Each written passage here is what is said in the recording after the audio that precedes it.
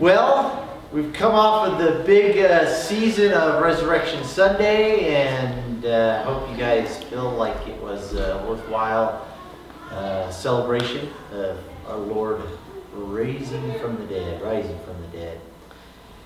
What a build-up it is, isn't it?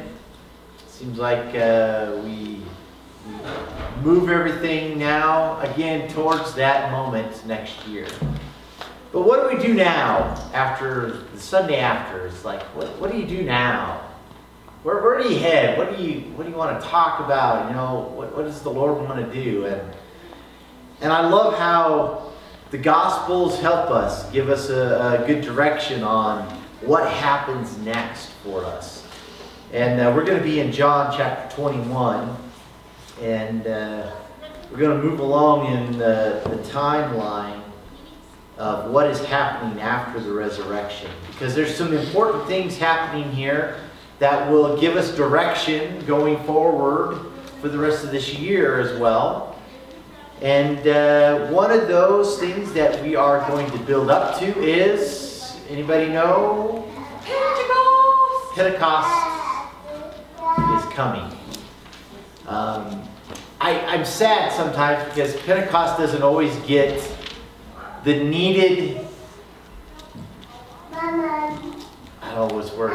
needed focus that it really needs. It is the coming of the filling of the Spirit in our lives. I don't know about you, but that's a pretty big deal.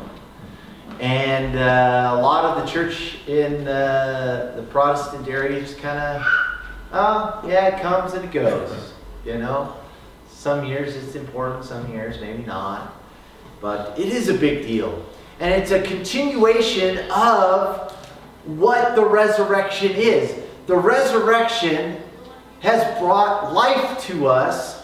Now we journey to the filling of that complete life in the Spirit so we can make a difference. So we can be used completely by God. It makes us whole, if you will. And so we journey. Now Pentecost is 50 days after Easter, or after Resurrection Sunday. So we counted out 50 days, which the Pentecost Sunday will fall on June 8th this year. And so that's what we're going to kind of be building up to, that June 8th. And unfortunately, I won't be here for Pentecost Sunday, but Tressa will be doing Pentecost Sunday. But we're going to be journeying these 50 days together. And I want us to journey in a very special way this year because we have some big things that the Lord has just really opened up for us. And I just want to share with you. We have been talking about our direction and what we want to do, right? We've set goals this year, and we've talked about communication. We've talked about, you know, our curb appeal and some other things, the chamber partnership. But I want us to really talk about number 5 here, center on prayer, because I want us to take a challenge in these 50 days. Now, granted, we're a week behind, so 43. 43, thank you. Okay. So I want us to take, from now until Pentecost, an opportunity for each one of us to commit to prayer. But I want us to commit to prayer in a very, very specific way.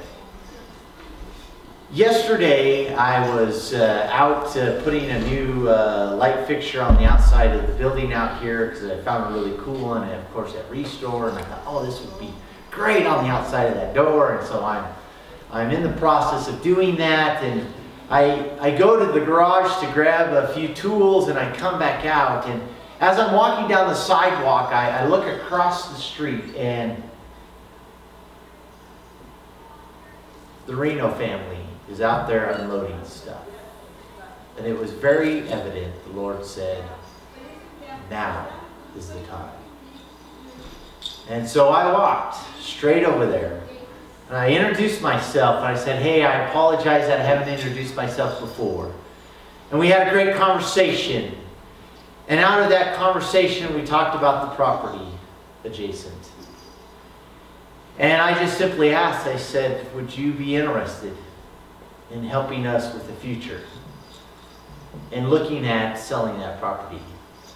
Miss Reno, Denise, said, for the first time, I'm excited about who to sell this property to.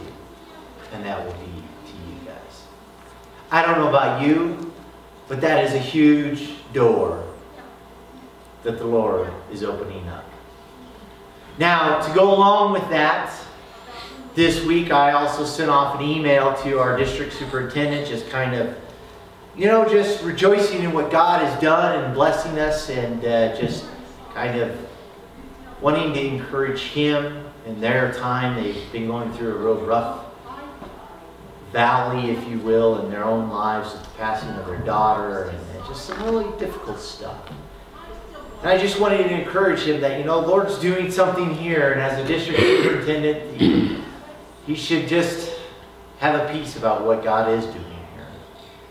I did ask him, I said, is there an opportunity that if we get a chance, and this was before I went over there and talked, and I just said, would there be an ability for the district to help us financially secure that property if it arrives? And he sent me back an email and he says the district would very much like to help us financially in securing that property. So I don't know about you, but doors open and pieces come together when God's timing comes. And so I've been thinking about, this is just good stuff. But it's in times like this that we can't just rush into things. We need to take the time to make sure we're listening. Because it's too easy to say, all right, let's just rush through the door and go, and forget to still listen what God's doing. So my challenge to us is that, and next week I'll have it all printed out, because it really kind of came to me yesterday as I was kind of mulling over, how do we all engage in this process? And here's how I want us to engage is I want you to think about a day in the week, whether it's Monday, Tuesday, Wednesday, Thursday, Friday, Saturday, whatever it is. But you would take that day, and that would be your day. And if more than one, take one day, that's fine, because there's more than 7 here, obviously.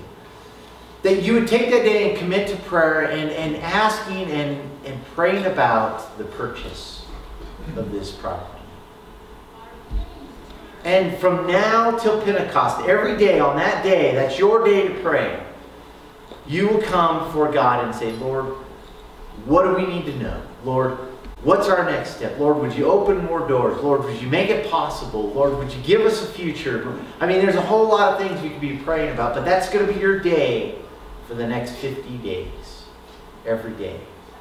And I want to create a list back there so we could all put our names on the days, making sure it's all covered. But from now till Pentecost, we're all praying in one specific direction about this property. I did learn that it is 3 city lots that are over there. They did ask, and we're all kind of on the same page.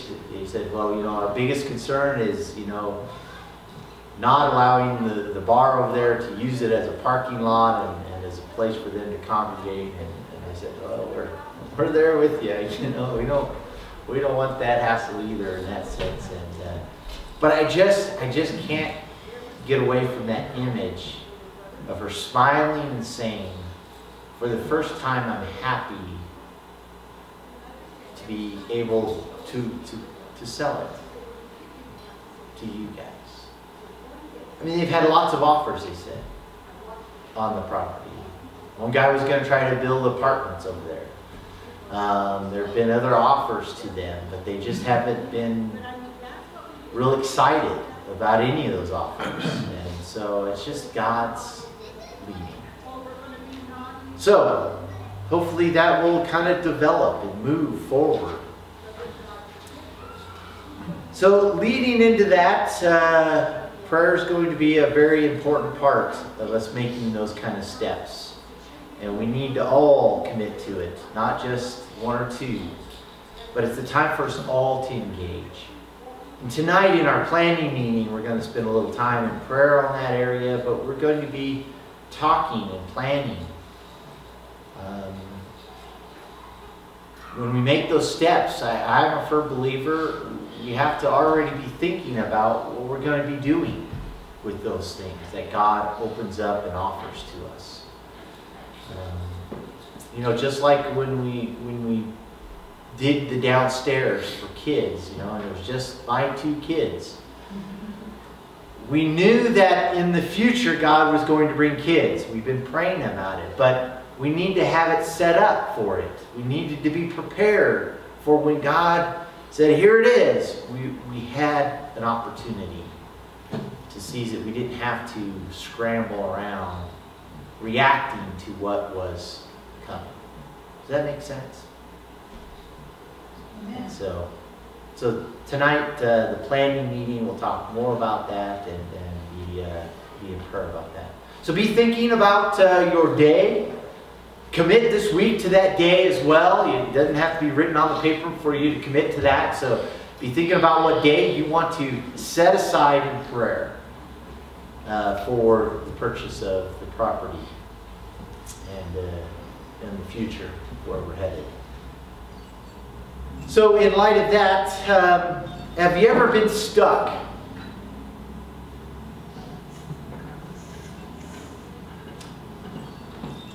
I remember in Pueblo, Montana,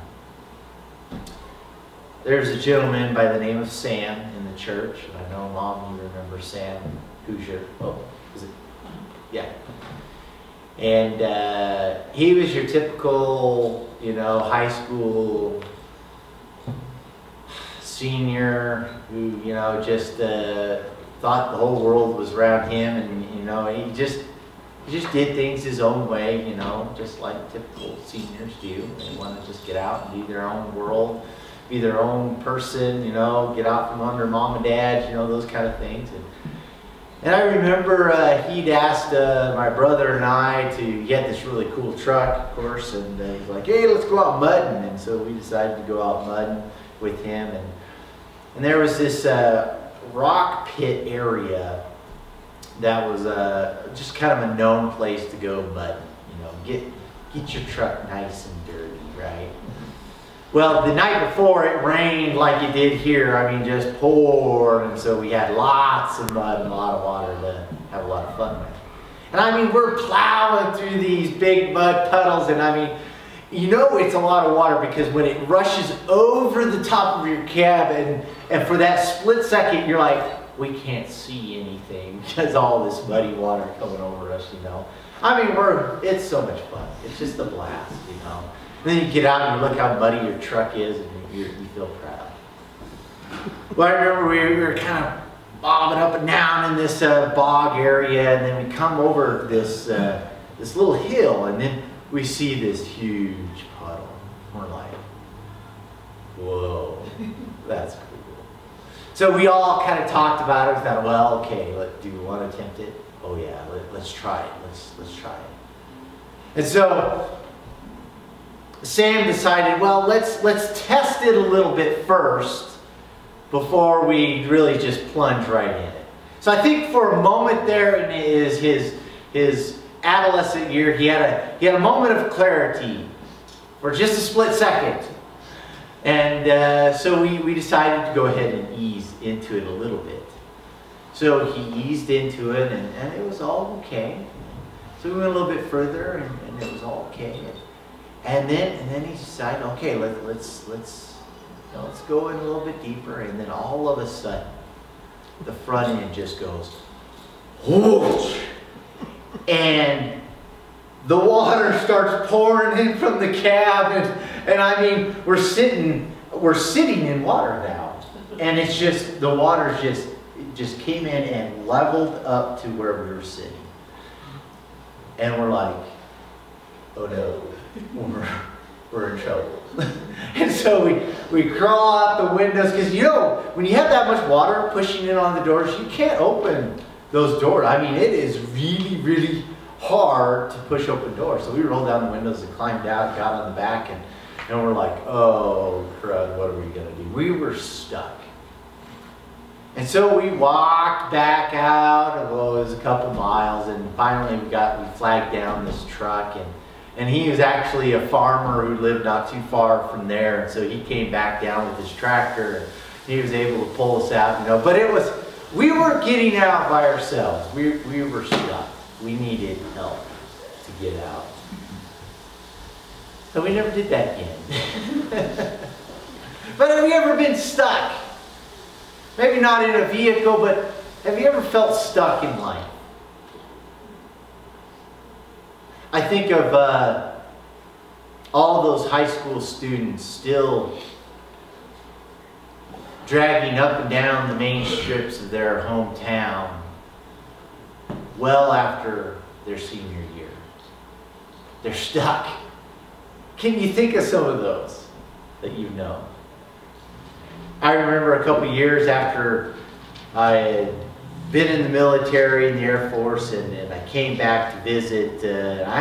It's been a long time since I've been to Orland, and my best friend Chris was there visiting his mom, so I decided to swing through, and at that time Mom and Dad were living in Cody. So I just decided to swing through, say hi to Chris, and just kind of see what was happening in Orland. You know, I'd been gone 2 years. And I remember seeing some of those very popular kids that you would have thought, man, we're going to go on and do amazing things. We're dragging up and down the strip in Orland. They didn't go do anything. They were stuck. They were stuck in a spot in life. And I don't know how they got there, but it was obvious they were stuck. And they needed somebody to help them get out of it. So have you ever felt stuck in life? Well, this story's for you. This story's for us.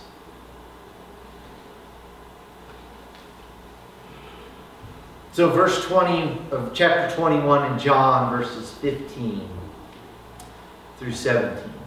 Now I want us to catch up a little bit, and we don't need to read it because it's a little bit lengthy there.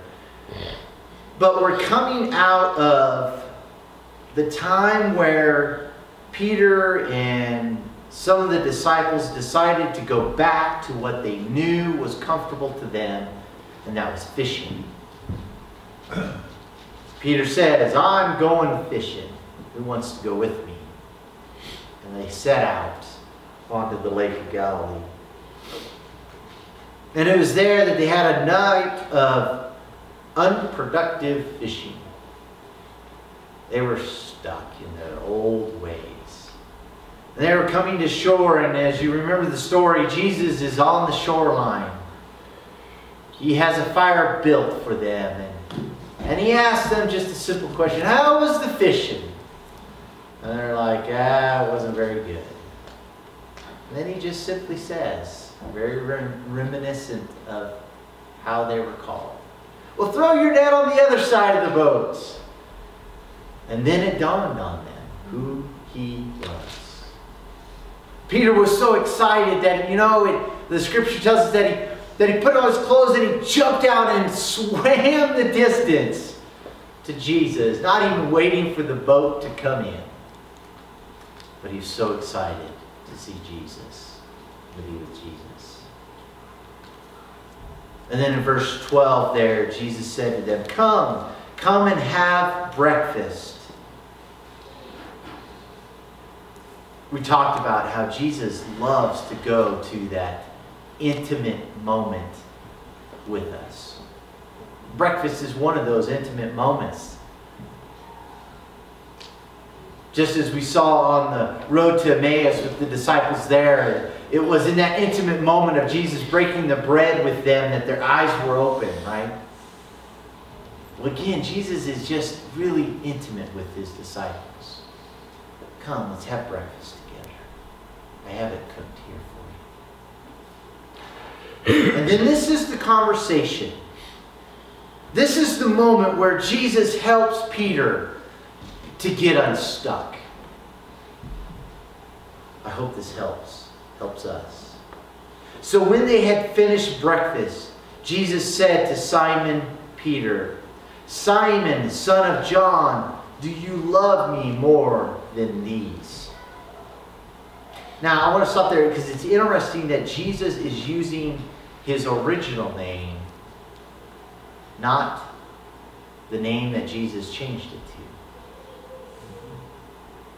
Why do you think that is? You know, there's some speculation, but I think Jesus was just getting down to where Peter was. You're stuck in your old ways. You're stuck, and I need to help you. So I'm going to call you by your old name first. Do you love me more than these? He said to him. Yes, Lord, you know that I love you, he said to him. Jesus said to him, "Tend my lambs." He said to him again a second time, "Simon, son of John, do you love me?" He said to him, Jesus, "Yes, Lord, you know that I love you." Jesus said to him, "Shepherd my sheep." He said to him a third time, "Simon, son of John, do you love me?" Peter was grieved because he asked him the third time, "Do you love me?" And he said to him, "Lord, you know all things. You know that I love you." And Jesus said to him, "Tend my sheep."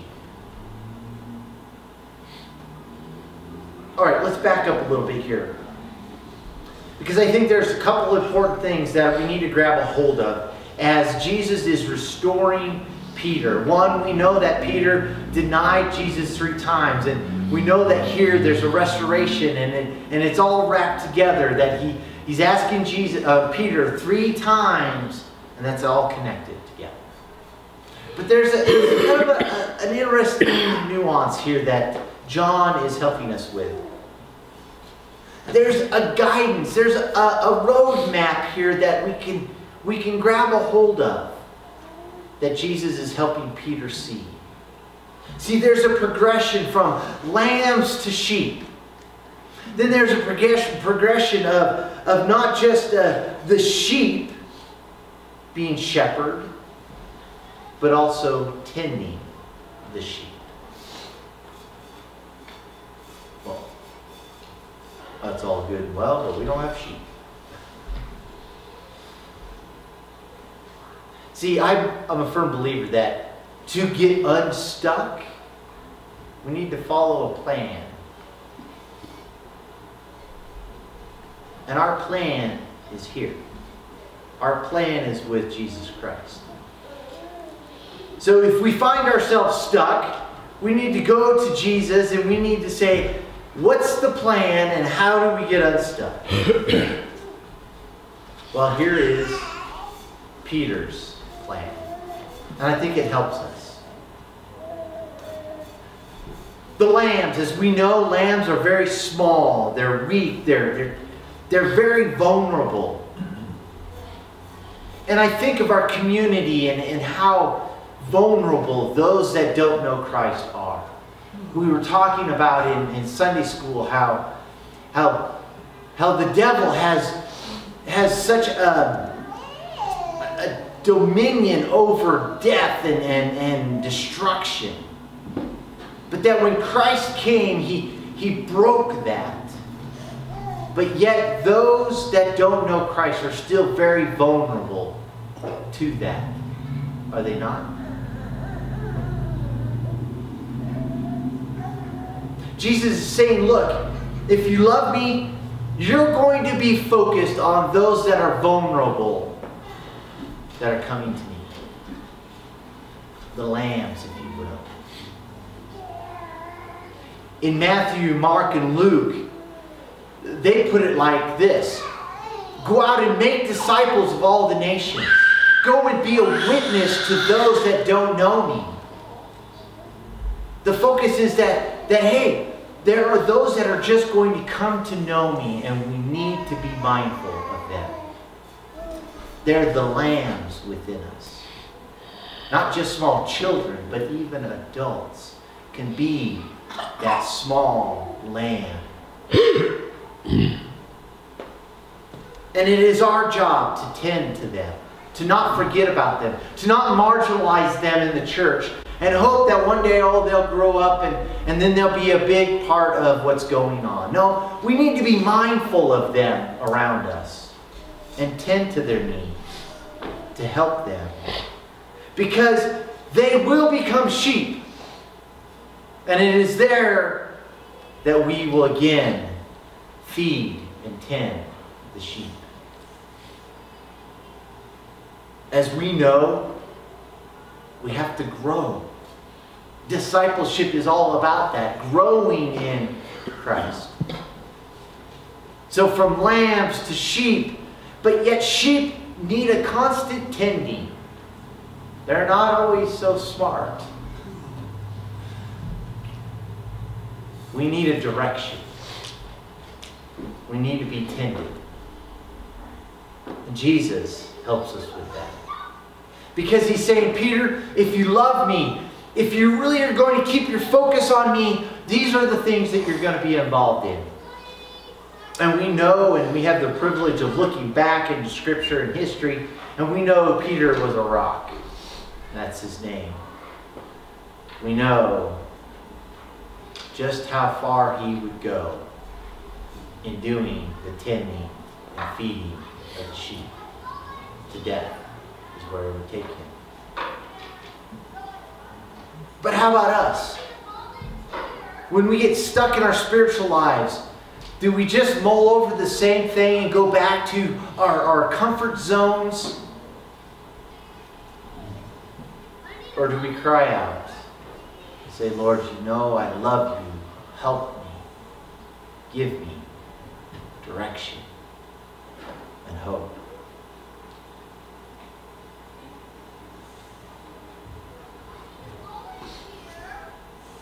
As Christ brings wholeness to our lives, we will always have a direction with Him. Always. And it's the same with our church together. As we come together and are more complete as God brings people to us. We had 37 last Sunday. What a blessing that was. As we move forward and as we find those directions that God wants us to move in, the wholeness, the completeness will take shape till one day we are with Him and the completeness will be done in glory. But for now, there are times where we're going to need to cry out, Lord, help us. Acknowledge that we love Him, but we don't have all the direction yet.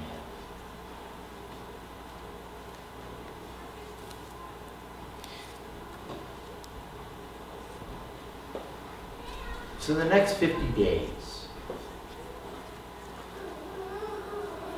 I believe God has opened a door for a future that we've been talking about. Prayer is, are we going to walk through? Or are we going to be stuck?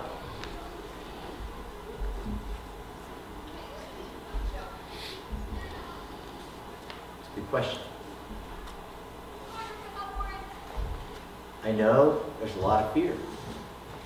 We're not very big. We don't necessarily have all the finances. But I don't know if that's what God's worried about. God's worried about us being stuck and not following Him.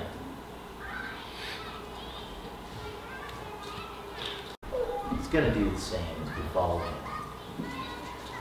Let's pray.